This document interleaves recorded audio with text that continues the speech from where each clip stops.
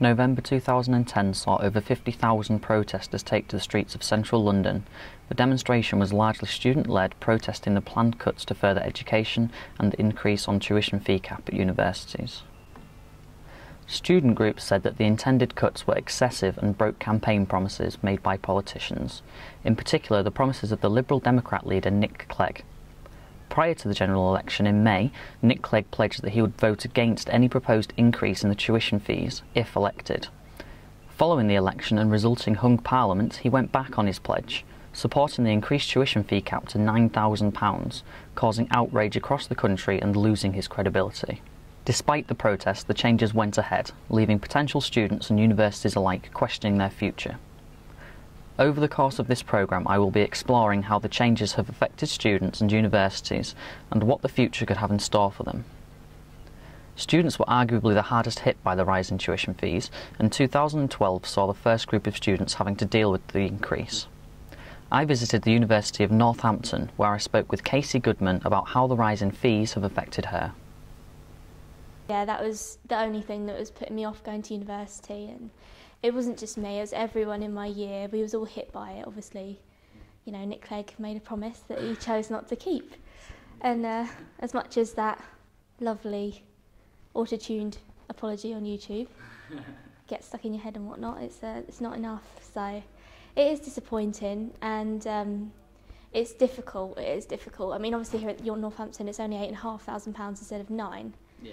But it's still, you know, it's still almost triple what we could have paid, and it's just, it's hit us very hard, because even with our parents as well, the parents are saying, you know, this is a lot of money that you've got to invest in, and it's a lot of money that's going to hit you later on in life. A lot of my friends went down the apprenticeship route instead, and that's purely as a result of the high fees. And some of them are looking at doing the Open University as well, which I think is slightly cheaper, but I'm not 100% sure, but I think that's slightly cheaper. And that's all because of the fees. The fact that some potential students aren't coming to university because of the rise in fees is something that universities need to be worried about. Although applicant numbers are sustaining for the moment, it may not always be the case. At the heart of university is a students' union. The SU acts on behalf of students and was largely involved in organising the protests. I spoke to Ben Wesson about why the SU oppose the rise in fees and what worries the SU has about the future. Students from across the UK have obviously been involved in a number of protests against rising tuition fees, and one of the main reasons for that is simply because it prevents some of the brightest and best students from getting onto our campuses. And obviously we've been fighting against the government and trying to get our point across and telling them not to increase tuition fees, because although they claim that, you know, you might not have to pay that money back for a good number of years, that's still a debt that's looming over students' heads and graduates' heads once they've finished their courses, and it's a big worry to people that might otherwise consider coming to university in the first place. So that's the ultimate reason we're opposed to it.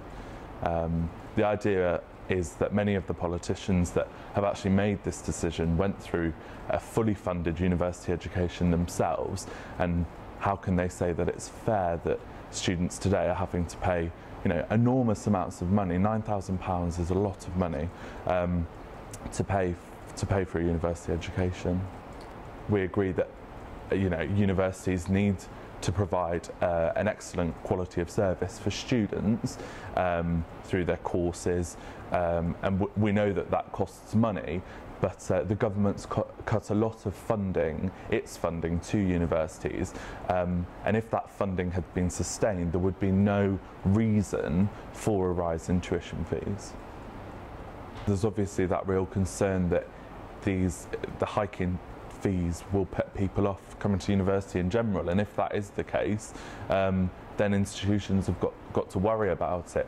I mean, all of the figures are showing that applications are sustaining, but I suspect that's because of the dire job market at the moment. People can't get work, so they're looking to go back into education. They're still having to pay for that. It's still very expensive. So yeah, you're completely right. It would be a worry if student numbers diminish substantially. Things like student unions and university campuses might just disappear. And that's going to have a disastrous effect on the UK economy, because what you won't have is well-rounded graduates in the market, you know, stimulating growth. So it could be a real concern for the whole country, to be honest, if there is any further increases in fees. I certainly would be against that. It is clear that the SU's main concern is about the students being put off university and what it could mean if they stopped going, not just for the future of universities but for the economy as well. A big concern is that students from a lower income background are going to miss the opportunity to go to university because the cost is simply too high. I spoke to Paul Middleton about these concerns and the effects that it could have on the future of universities. That is my biggest fear, because I think that people who are already, you know, living hand to mouth, to put it a better way, you know, if you've got an income coming in and you're spending it every week or every month just to live, then taking on yet more debt is quite a challenge for those people. And I think it is going to impact the working class people and sub-working class people. I think you're going to see a polarisation, and I think that you're going to see students from middle class families continuing to go to university pretty much unaffected, perhaps even increasing actually, because you know everybody understands that a university education does improve your chances in life. But sadly, I think what you're going to see as the population of working class and sub-working class get in yet more debt, and they will if the economy doesn't improve, then they'll be adverse to sending their sons or daughters to university. So I think that the way things are at the moment, unless the economy improves, it's almost inevitable that there'll be a polarisation within those sectors of our society. So you don't think there's any danger that, say, certain university departments will close down, or indeed actual universities having to close? I don't think that'll happen, because I think the preferred option I think the government will steer them towards mergers. I don't think they will want to see universities closing down.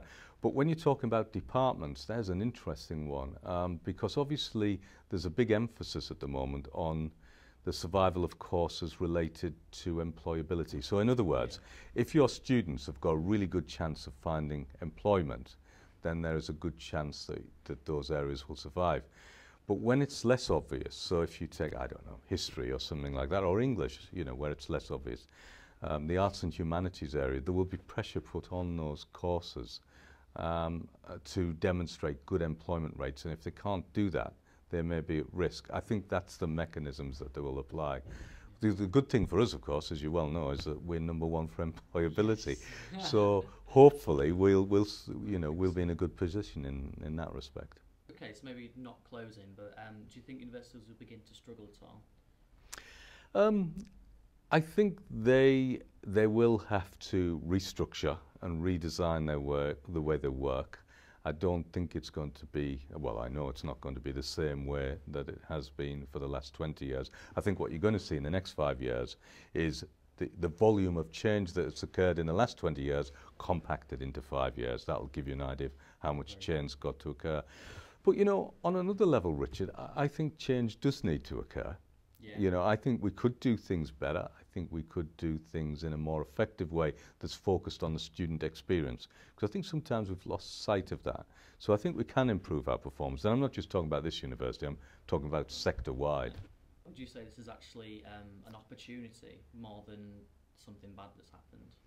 Well, I know it's a cliche, but yeah, I do. And it is a cliche, but I think there are a lot of opportunities out there to change the way that we think and the way that we work and the way that this type of services that we offer to students. And I think, you know, in the past 20 years, we could have been more effective with that, you know, invested our money in perhaps different ways that would have helped students, rather than helping to build estates where it hasn't been necessary. And again, when I'm talking like this, I'm talking about the sector rather than just the university. Yeah. The future of university may not be as bad as some first thought. The real concern is for the students. Whilst it is clear that university will be available for them, it remains to be seen if it will be a realistic investment for everyone.